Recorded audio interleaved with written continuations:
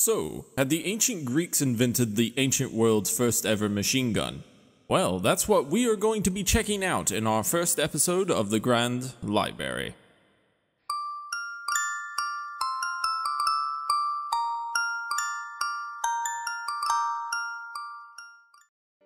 Hello, all you fresh minds of the cosmos. I am the Keeper of Knowledge, and with the help of my mechanical clockwork constructs, the archives, we will help explore history and the timelines of the multiverse, teaching many of you interesting historical facts you may not have known. Today's episode is tackling the question, did the ancient Greeks construct the first ever stationary rapid-firing weapon in the ancient world?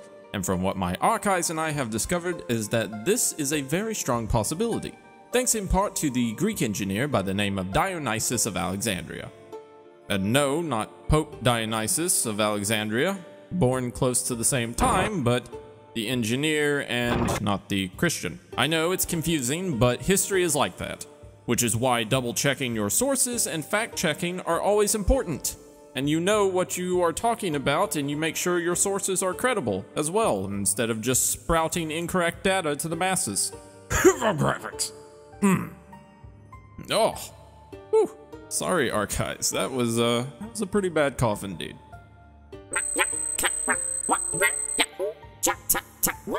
Anyway, the weapon itself is known as the polybolios. Poly meaning many and bolios meaning thrower. The sources about the mention of the polybolios are the writings of Philo of Byzantium and his modifications of antiquity siege platforms and artillery used by armies at that time, publicized in his first-hand accounts in the Beliopica.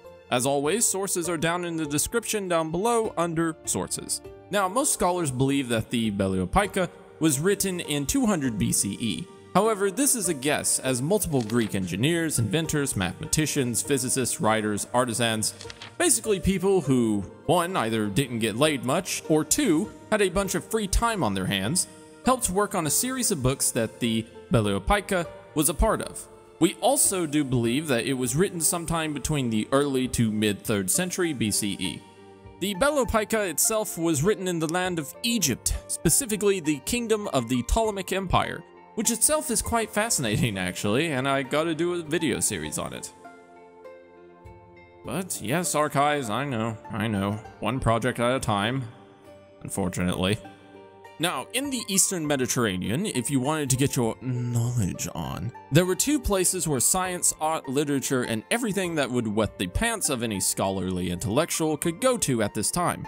In the Ptolemaic Empire, you had the wondrous city of Alexandria, where scholars from not just the empire, but the entire known ancient world flocked to in order to be a bunch of adorable geek Greeks. Now, Alexandria had also a massive engineering boom going on, as Alexandrian engineers were some of the most competent and skilled specialists of their time, such as Philo of Byzantium and Dionysius of Alexandria, who had studied mechanical engineering within, can you guess?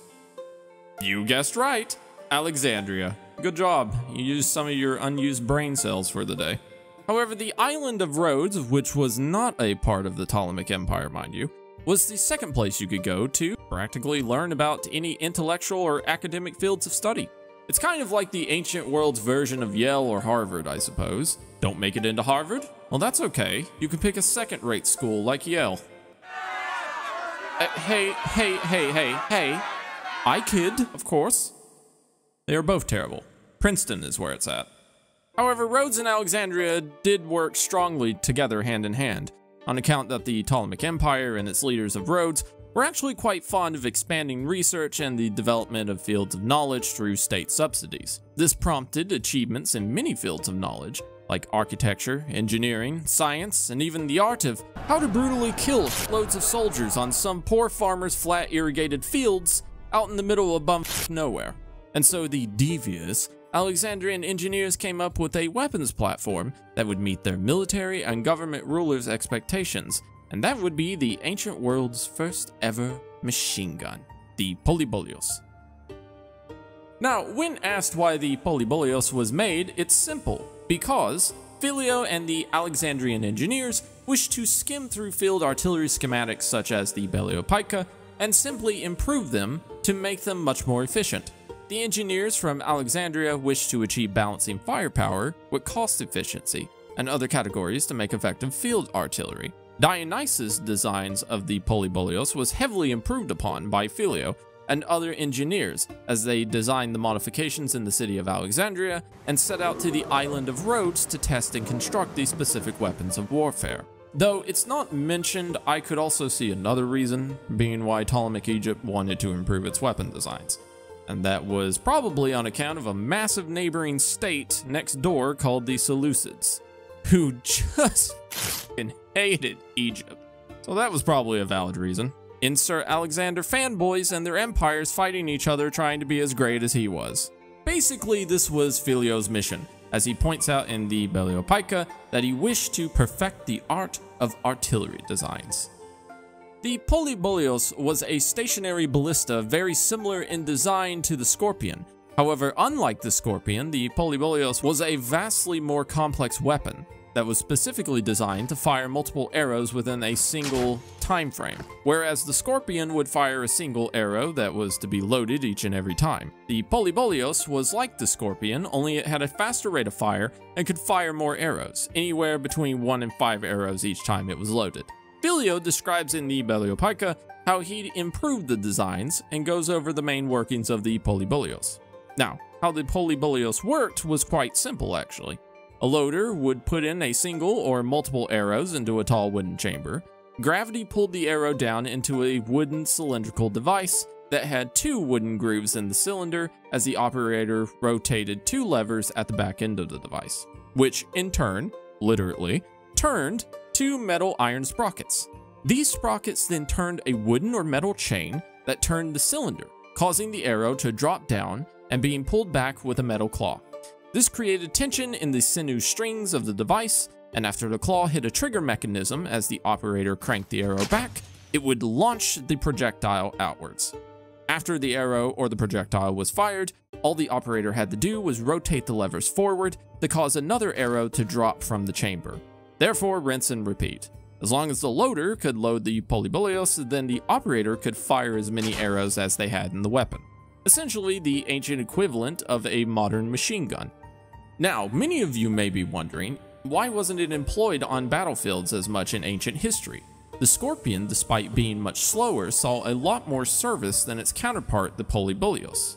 I mean, you would have to be stupid, really, not to deploy a technological piece of equipment like this, right?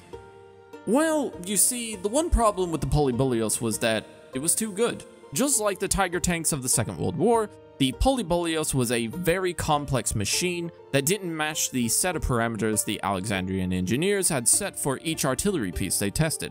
Now remember, the engineers were balancing cost efficiency with performance of the weapon, so they focused on these requirements, taken from the Beliopica.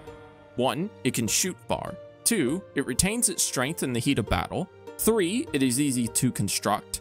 4. It is easily assembled, strung, and disassembled. 5. It is in, quote, no way deficient in appearance, add a bunch of ancient Greek words I'm not even going to try to pronounce, to the standard design, and 6. It is less expensive. So using this list, we can check and see if the polybolios was indeed good for a battlefield situation. Number 1. It can shoot far. Well, not really. The Scorpion is said by some sources that it could fire between 100 and 400 meters. The polybolios could fire a max range of only 200 meters. That's not far when you have a huge battlefield between 2 armies, okay? That's only 1.5 football fields in length. That may seem like a big area, but for ancient battlefields at this time with massive armies being deployed on them and the space between them, it's not really that big. Number 2. It retains its strength in the heat of battle. Also not really. The tension of the strings were described by Phileo of needing to be tightened to a certain parameter, otherwise they would be too loose or would break under the tension. And since these are sinew strings we're talking about, moisture would definitely cause problems for them. And since it can fire a max distance of 200 meters, well, that tells me that's as tight as they could make the sinew strings for the weapon. Number 3. It is easy to construct. It was not easy at all to construct. The engineers did write special directions on how to construct it, as well as other siege artillery, but unless you were an engineer who knew what you were doing, the common soldier wouldn't be able to figure it out. Plus, unlike the Scorpion, which was lighter and of a more simpler design, the Polyboleos had a vast array of complex moving parts and took many resources to produce. Why build one Polyboleos when you can construct 5 Scorpions, essentially? It is truly the warfare of economics. Number 4. It is easily assembled, strung, and disassembled. As I mentioned before, not so. It had many complex moving parts and took an entire team to construct, let alone disassemble after a battle. It had to be specifically strung and tightened, and was a full stationary target to enemies. Number 5. It is in no way deficient in appearance to the standard design. Now, the Polyboleos was in no way deficient in appearance. In fact, I would argue and say that it exceeded expectations for the Greeks and later the Romans who used it. But it just wasn't practical enough to use on a battlefield. Small skirmishes or battles, maybe, but a massive field with huge armies? No, not at all. For one, it took up too much ammunition compared to the Scorpion, and another problem the engineers complained about was that it was too accurate.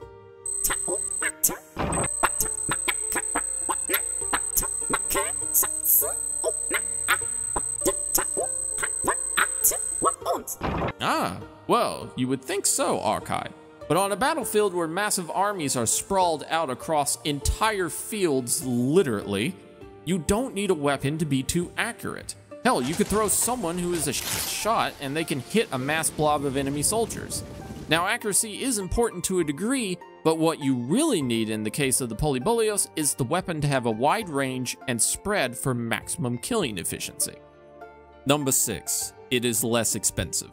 Though I couldn't find price numbers, I would imagine something this complex for the time was not at all cheap. So yeah, it would be super expensive to construct and to maintain on a battlefield, due to the complexity of its many moving parts. So unfortunately, the Polyboleos was not used as much on ancient battlefields or sieges. However, like all great powerful nations in history, you just steal the ideas of your adversaries and implement them into your own army, culture, or nation, or what have you. And Rome was no stranger to such open-mindedness. Yes. So later, after Rome took over the Greek city-states and conquered Egypt, they would implement many of these improved artillery designs into their own Roman legions. The Polyboleos and Scorpion were no stranger to the Romans, though just like the Greeks, the Romans used the Scorpion ballista a little bit more. The Polyboleos would see limited service on Roman frontier regions, or on hilltop positions out of the reach of enemy armies. While the Polyboleos saw limited service with Rome and the Greeks, the technological ideas and engineering of the weapon is what truly is amazing. The Greeks had essentially made the first ever machine gun for the ancient world, and I think the Polyboleos should be a true testament to the modern world, that though its inventors were in ancient times, they certainly were ahead with their ideas. Thank you so much for watching this far. If you have, you are truly awesome viewers and students. And if you would like to support the channel more, please like the video. It only takes a few seconds out of your day, so YouTube can promote our content. If you wish to see more, click that bell icon next to the subscribe button, and subscribe as well so YouTube can notify you about future videos. And if you want to help us become more independent from YouTube, then you can support us on Patreon. It's optional, of course. You don't have to oblige if you don't want to, but either way, it does truly help. If you want a map commission for a history project you are doing, or a story you are writing, or even a D&D game, my commission prices are up on my main Twitter, so you can follow me there and check out our posts as well as updates for future videos and content. Thank you all so much, and the Archives and I will catch you all later. Bye bye.